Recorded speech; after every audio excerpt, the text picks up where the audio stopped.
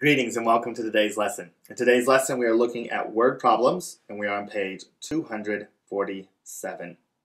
All right, Mrs. Thompson packs 8 backpacks with pens and notebooks for a donation drive. She has 32 pens and some notebooks. She puts an equal number of pens into each backpack. How many pens are there in each backpack? She puts 2 notebooks in each backpack. What is the total number of school supplies in each backpack? Okay, so the first thing we need to figure out here, and I think they're going to show us the rest of this problem on the back of the page. Yeah. All right, so the first thing we need to do is figure out how many pens she puts in each one. All right, so here we have 32 pens total, and we are dividing it into 8 different parts. So how many are each one? So we're going to do 32 divided by 8, and 32 divided by 8 is 4. Okay, and that's true because 4 times 8 equals 32.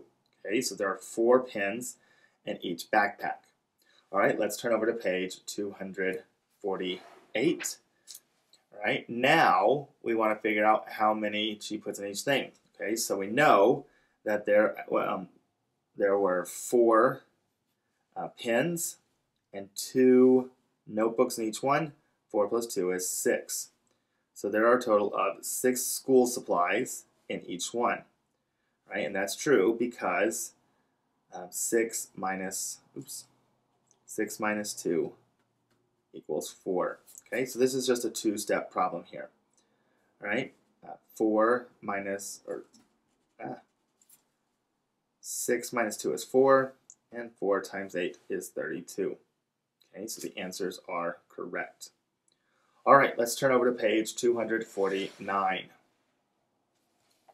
All right, so Alan collects jerseys of his favorite baseball teams. He collects 10 baseball jerseys in each of the 9 drawers. He still has 12 jerseys left. How many jerseys are there in each drawer? How many jerseys are there in all? All right, so here they have this cool model set up for us. All right, so what they have here is they have the 9 drawers, 1, 2, 3, 4, 5, 6, 7, 8, 9, and notice that they're all colored yellow, right? Because we'll want to make sure that they're different somehow, right? And then this last one, they've colored blue, right? And it has 12 in it. So the first thing we need to do is figure out how many are in all the drawers, okay? So there are 9 drawers, so we're going to do 9 times, how many in each drawer? 10, right? 9 times 10 is 90. So there are 90 in drawers, okay? And so this is question mark A, question mark B, right? Now, I know there are 90 in the drawers, and I have this extra 12 over here. What am I going to do with that extra 12 to figure it out? I know this is 90 now. 90 and 12 make this number, but what are we going to do with that? We're going to add them, okay? 90 plus 12. 0 plus 2 is 2. 9 plus 1 is 10. Let's check it. 102 minus 12. 2 minus 2 is 0. I need to regroup. 10 minus 1 is 9. That checks out. All right, so now we know there are 102 jerseys in all. All right, let's turn over to page 250. All right. Howard saves $319. Okay, so there's his total amount of money saved. He used some of his savings to buy a present for his mother. He spent the rest on 3 books. Each book cost $23. Okay, so here $23 for each book. There's the amount that he spent on books. How much did he spend on the books? Now, their model is totally fine. The way I would have drawn it would have just been a little bit simpler. I would have done 319. I would have shaded these in and shown that each book was $23. And I would have done this to show I need to find how much. All right, so instead of breaking it down like they did, I would have just done it like this. Okay, 3 parts, each equals 23, and shading them in to show that it's a little bit different, right? And we want to know how much he spent on the present. Okay, So the first thing I need to do is I need to figure out how much did he spend on the books, right? So I have 3 groups of 23, right? So get rid of that on my model. There's 1, 2, 3 groups. Each group has 23. So we're going to do 3 times 23, right? So 23 times 3. 3 times 3 is 9. 3 times 20 is 60. Add those together and you get 69. Or 23 times 3. 3 times 3 is 9. 3 times 2 is 6. Okay, so you spent $69 on the books. You don't know long division, so I'm not going to have you do a check on that one. All right, now I need to figure out how much you spent in all, or how much you spent on the present. So now I know that this part of the model equals 69. This equals 69. All right. So now we can ignore this part, right? And we see that the whole thing equals 319. One of the parts is 69. What's the other part? So here, when I have the whole, and I break it into one part, how do I find the missing part? I use subtraction. All right, so it's been a while since we've used subtraction, but we're still going to use it, okay? So 319 minus 69. 9 minus 9 is 0. 1 minus 6, I need to regroup. This becomes a 2. This becomes an 11. 11 minus 6 is 5. 2 minus nothing is 2. All right, so I think the answer is going to be 250. So we did 319 minus 69. All right, let's check it. 250 plus 69. 0 plus 9 is 9. 5 plus 6 is 11. 1 plus 1, or 1 plus 2 is 3. 319 and 319 check out, and therefore we can have confidence that 250 is the right answer. All right.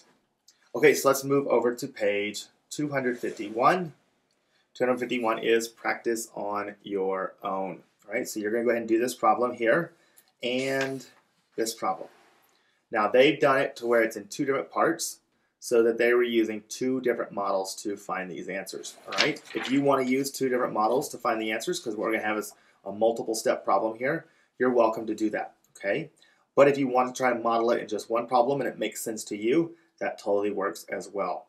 But make sure that you have the model, the algorithms that are necessary, and the checks. Unless you're multiplying a 1-digit by a 2-digit number, then you don't know long division yet, or at least I haven't taught it, and therefore I'm not going to expect you to do it.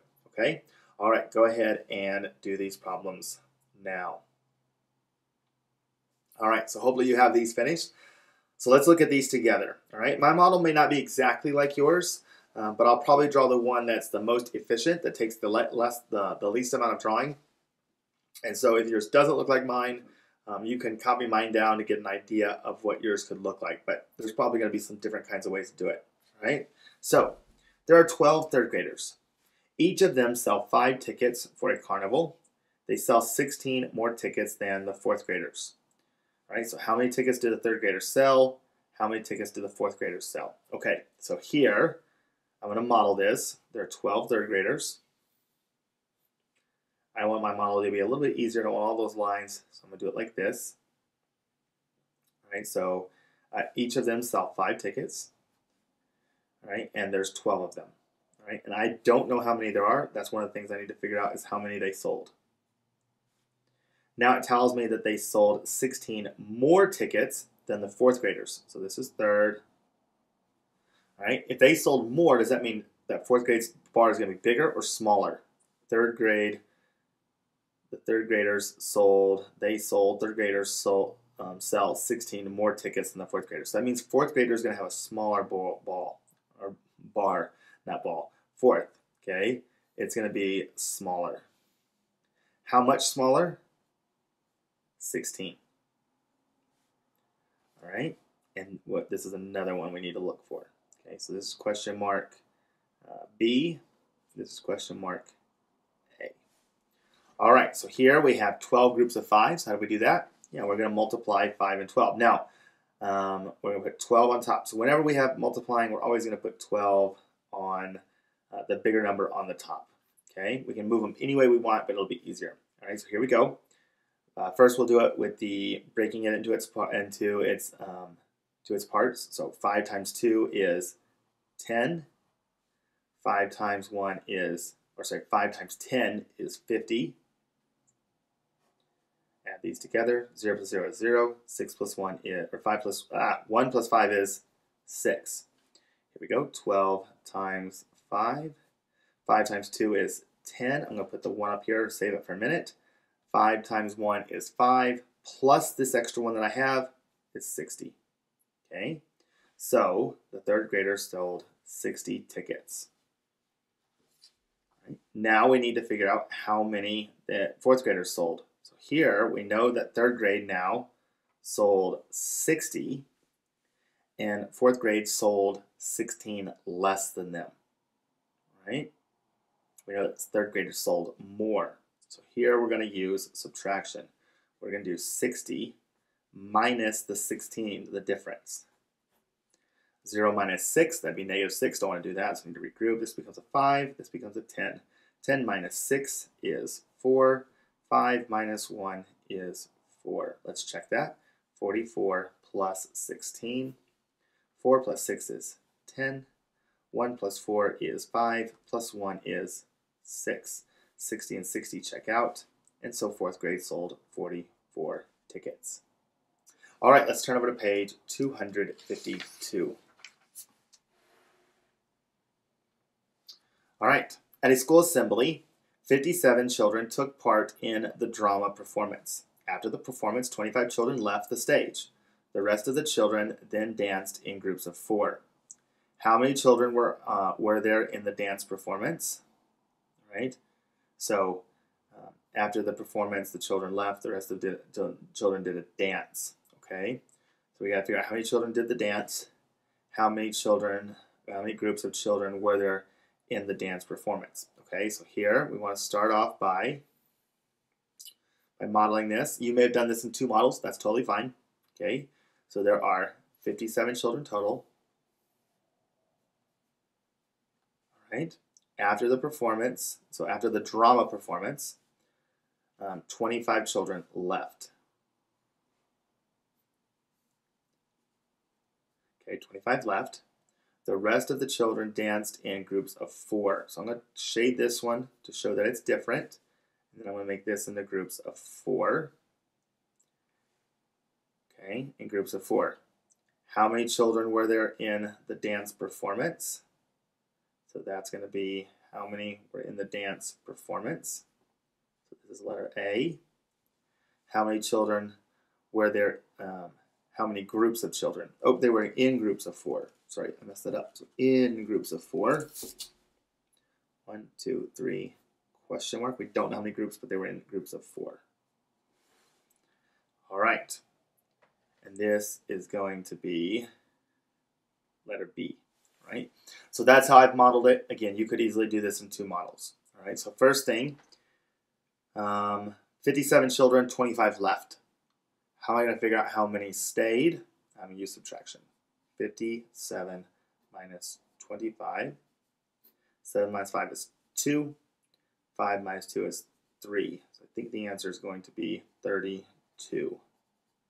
But I do want to check that. 32 plus 25. 2 plus 5 is 7. 3 plus 2 is 5. And I get 57, 57. Okay. All right, so there were 32 children. So now I can ignore all of that part of my model.